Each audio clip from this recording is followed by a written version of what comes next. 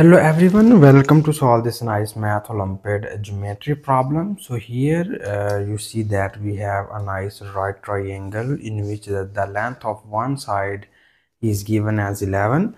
So here our target is to find the parameter of this right triangle, as well as we find the area of this triangle, and also we will find the unknown sides length of this right triangle.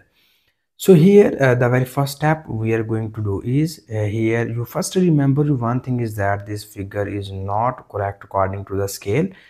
So here the very first thing we are going to do is first we will call the side opposite to the vertex A is called the small a. The side opposite to vertex B is denoted by small b, and the side opposite to the vertex C is denoted by small c. And one thing you already know about in right triangle, the longest side in the right triangle is called the hypotenuse, and the side which join these two angles is called the base of this right triangle, and this side is called the perpendicular or altitude side of this right triangle. So here also we know about the right triangle is that the Pythagorean theorem is also hold in this type of triangle. So that here we state the Pythagoras theorem as we know that Pythagoras theorem is hypotenuse square equals to base square plus perpendicular square. So this is called the Pythagoras theorem. And now you see here our hypotenuse is the small c. We substitute it here, it will become small c square.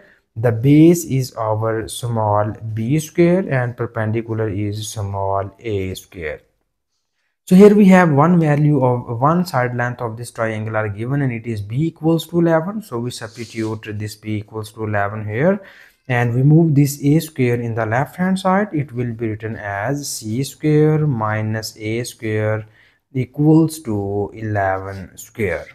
Okay, so here further we need more simplifications, and now in the left hand side we will apply the algebraic formula.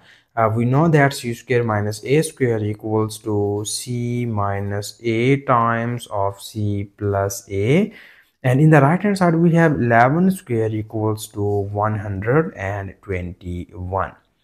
So here you focus in the left hand side, you see here two factors are multiplied by each other, but in the right hand side we have only one factor. So that now we convert our right hand side into the multiple of two factors. So we have we write this 121 as 11 times of 11 equals to 121. And the second possibility is that 1 times of 21 is also equals to 121.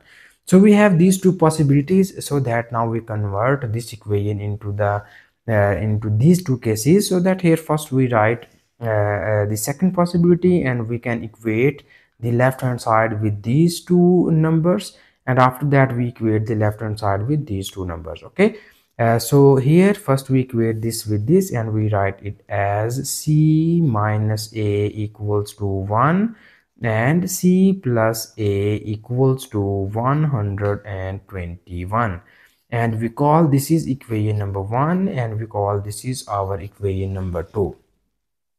Okay, so further here similarly we will compare the left hand side with these two numbers, and we write it as c minus a equals to 11 and c plus a is also equals to 11. So here we need to solve these two cases, and we easily get the value of the unknown sides of the given triangle, so as well as we find the parameter and area of the given right triangle. Okay, so here first we need to focus on this case, and here if we subtract these two equations, then we write it as this is positive and negative are gone, this is positive and negative are gone, and we obtain minus 2a equals to 0. So here we get the value of a equals to 0. So this means that if a equals to 0, a be the perpendicular side of the right triangle, so it is not possible the side length of a right triangle equals to 0, so that we rejected this case because a be the side length of the given triangle, so that it cannot be 0. Okay, so we rejected the second case and we will just proceed here this case only. And in this case here, first we add equation number 1 and equation number 2, so that when you add these two equations, so this is negative a positive a are cancelled by each other, and c plus c equals to 2c, and 1 plus 121 equals to 122. And now we can divide both of the sides by 2 and we easily get the value of c equals to, these are 2 6 are 12 and 2 1s are 2, so we easily get the value of c equals to 61. And now here, in order to find the value of a, we will just we will just subtract equation number 1 and equation number 2. So when you subtract these two equations, it means that we need to change the signs. So here you see that these c are cancelled by each other and we have minus a, and minus a becomes minus 2a equals to 1, minus 121 equals to minus 120. Okay, so here we divide both of the sides by minus 2 in order to find the value of a. So this 2 is cancelled out by this minus 2, this minus is cancelled out by this minus, and this 2 6 are 12 and this is 0. So here we easily get the value of a equals to 60. So here we will write that the other two side length of the given triangle are, so here we find the side length of a equals to 60 and the side length of c equals to 61. Clearly you see that c is the highest length of this right triangle. And now here we need to move towards to find the perimeter and area of this right triangle. Okay, we will write all of the three sides length here. A is 60 and b is equals to 11 and c is equals to 61. These are the three side length of the given triangle.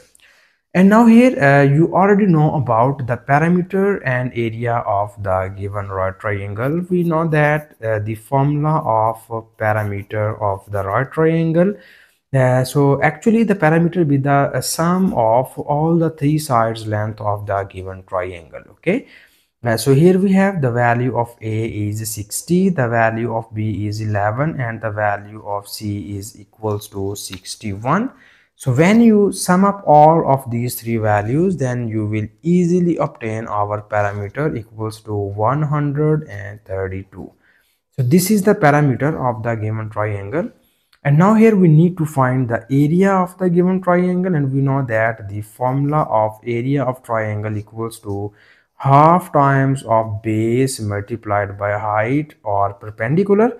So we have the side length of base is 11 and the side length of perpendicular is 60. So we cancelled these terms, 2 3s are 6 and 0. So finally we get the area of the given triangle equals to 330, because 11 times of 30 equals to 330. So this is the required area of the given triangle. These are the three unknown side length of the given triangle. This is the perimeter and this is the area of the given triangle. So this is all the requirements of this question. And thank you so much for watching this video. Please subscribe to my channel for more exciting videos.